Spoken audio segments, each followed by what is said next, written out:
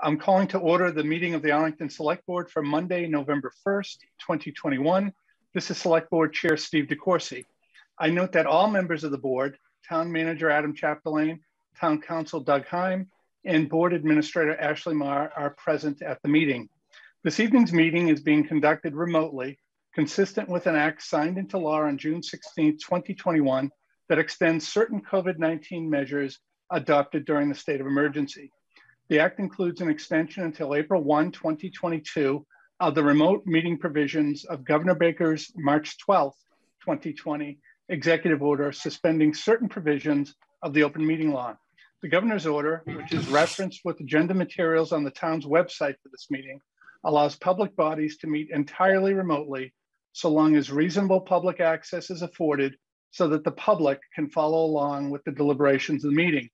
The only item on tonight's agenda is for an executive session. I will now introduce that item. And as I said, the executive session is to conduct a strategy session in preparation for contract negotiations with non-union personnel, town manager, and or conduct contract negotiations with same. So I've announced the executive session. If I could have a motion to go into executive session, and then we will take a vote.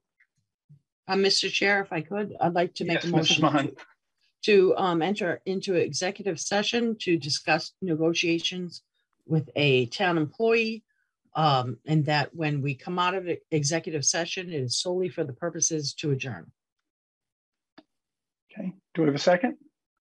Second. Thank you, Mr. Hurd. So we have a motion by Mrs. Mahan, seconded by Mr. Hurd. Attorney Heim. Mr. Hurd. Yes. Mr. Diggins. Yes. Mr. Hellman. Yes. Mrs. Mahan. Yes, thank you. Mr. DeCourcy. Yes. It's a unanimous vote.